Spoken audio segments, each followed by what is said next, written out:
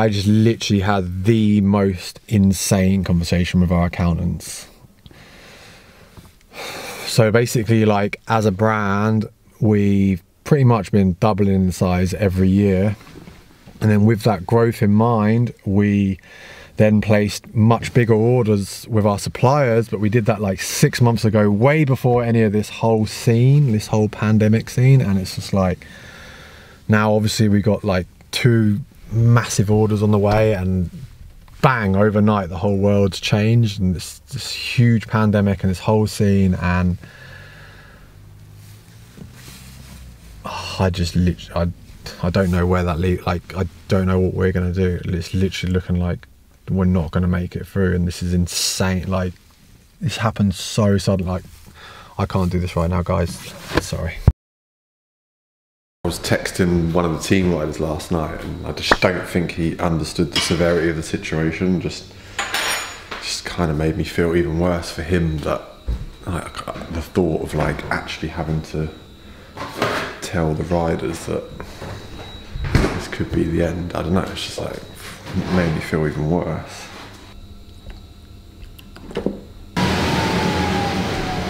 So a wise friend once told me, if you wake up in the morning and you're struggling to find the motivation to start your workout, one thing that all of you guys can try, and I just did it, is you always find time to clean your teeth. You've definitely got 2 minutes in your day to wake up in the morning and brush your teeth. So before you brush your teeth, just do, I don't know, 5 press-ups, 10 press-ups, 20 press-ups, however many you can do, even if it's just 5. It only takes you a few seconds. And then the way you feel when you're brushing your teeth in the mirror after that is supremely different. Your anxiety's gone, you feel, I don't know, you feel powerful, you feel much better, and I genuinely recommend trying that. So next time you clean your teeth, bust a few press-ups. Doesn't matter how many, just even if it's 1 or 2, just do them. Then look at yourself in the mirror, and then you decide what you want to do that day and how you want to approach your day. Also, that fired me up to hit this thing. I just got sent this incredible watt bike from Red Bull. I've been struggling to find the motivation to get up in the morning and get on this, but I found that doing the press-ups before cleaning my teeth fired me up, and I just did a nice little workout on that, and now I'm ready for the day. Alright guys, just had a shower, feel much better. It's actually crazy how a few press-ups and a little workout makes you feel. It's like charges you up, makes you feel 10 times better. Anyway, so got emails coming in for orders, and half of the staff at the warehouse aren't in because they're all off because of the virus. So I'm gonna go up there and help pack a few orders and send the bikes out, because they've still got to go out.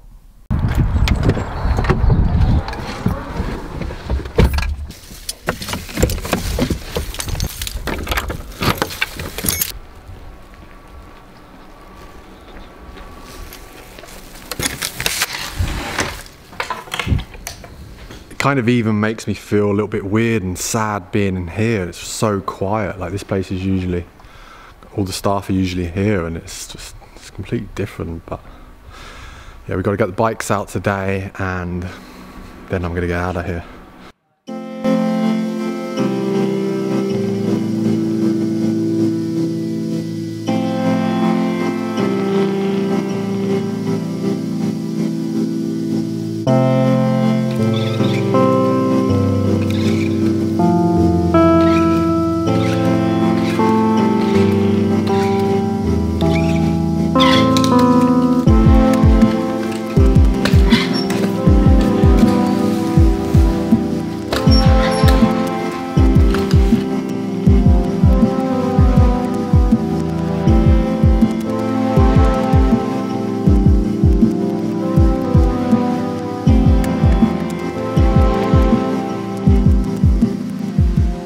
Alright guys, on a more positive note, I thought I'd share with you guys the story of how I learnt bar spins, and maybe you guys can try this at home. Basically, years ago, back in the 90s, when I was a little whippersnapper and I had curtains, basically I broke my collarbone riding. I couldn't ride for weeks, and this was a massive blow to me as I was a young kid, and all I cared about in the whole world was riding. So basically, I did this for weeks on end. You basically sit like this and just do bar spins.